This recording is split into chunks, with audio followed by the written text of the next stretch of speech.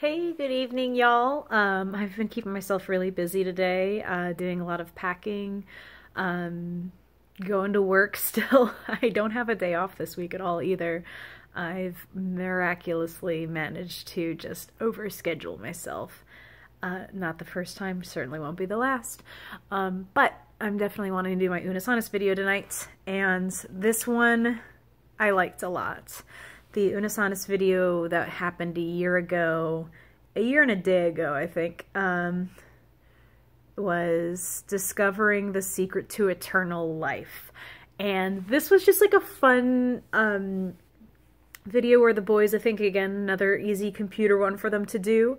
They looked at all these different, like, I don't know if they, like, went via Google or if they had any particular resources of kind of looking at, what gives people longevity? Like, what are people's secrets to living for however long, for nearly 100 years or more. And they looked into, so the science of it is, what a lot of people think that aging, what happens with aging is, the telomeres. I think it's like it's a bit on your DNA. Some people describe it as if it were the end of a shoelace strand. It's kind of the bit to kind of cover to keep the DNA from just completely unraveling and just becoming a mess of of code, basically. So that whenever your DNA divides, it loses a little bit of that telomere, I think. Just that little base to cover it, and every time your DNA divides, it happens a lot as you age. So that's why, like, having long-lasting telomeres or long telomeres or whatever kind of is like one thing that people think is the reason why people age. I think there's something very interesting with lobsters. Their telomeres act a little differently. So some people will, have this kind of theory that lobsters are immortal. I think for them it's kind of an energy conservation thing, one way or the other, that they have to kind of choose, is it worth shedding a skin and, like, losing all that energy, or do we just die from growing inside of our shell, kind of thing. Apparently that's the thing with lobsters. But also another thing I remember the boys talked about was they looked at this video of this, like, really old woman, and I want to say she was either, like, one of the oldest women that still lives.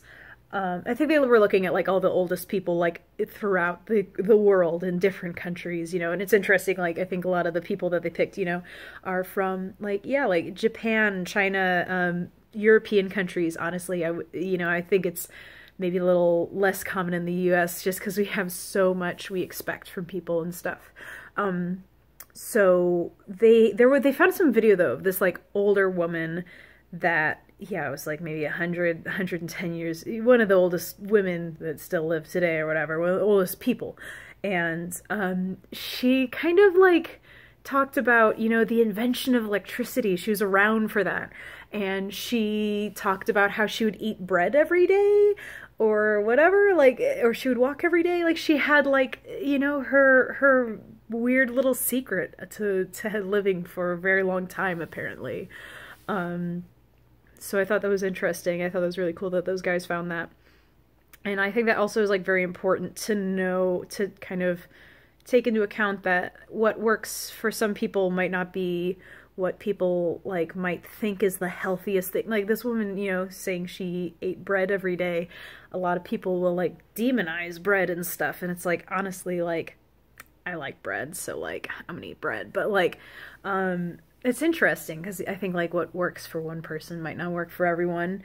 And I think I remember hearing from another friend that there was kind of, like, this interesting concept that some of the, like, oldest areas of, or some of the populations that have some of the areas that have some of the most, like, greatest quantity of older populations or whatever, like, apparently a lot of, like, this sort of dietary habits of those areas would be kind of like a really balanced, like, not necessarily high protein, which is, like, what a lot of people try to, promote these days.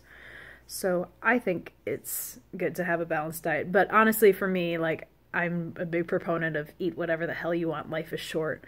So Anyways, huge long tangent. Let me get back on track with this. Another thing that the guys talked about in their video was like cryo freezing. Like kind of like, you know, being cryogenically frozen and then just kind of crossing your fingers and betting and hoping they have the technology to revive you whenever, whenever in the future, like, so that's an interesting idea. And yeah, they kind of talked about these other sorts of things. One of the videos they found though, like, I like need a moment to just like really appreciate this part of Unus Annus.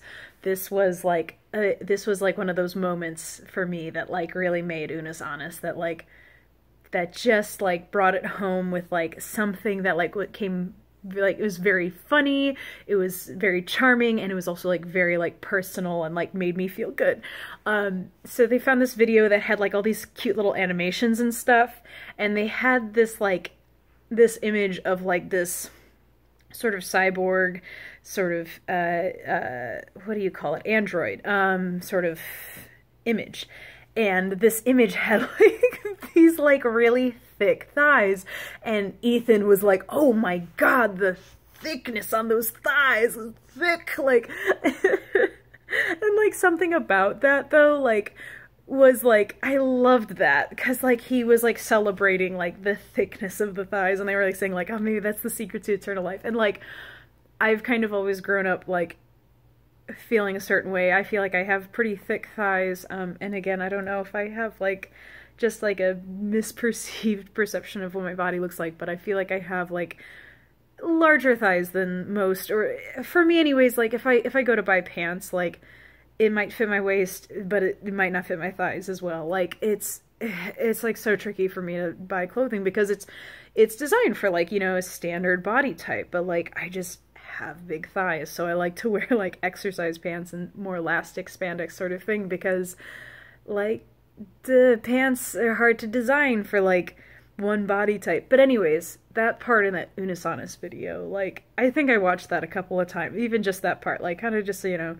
kind of ignored the rest, but definitely watched that part like a couple of times, because I don't know, something about it just like made me feel like really comfortable in my body, and so I really appreciate that.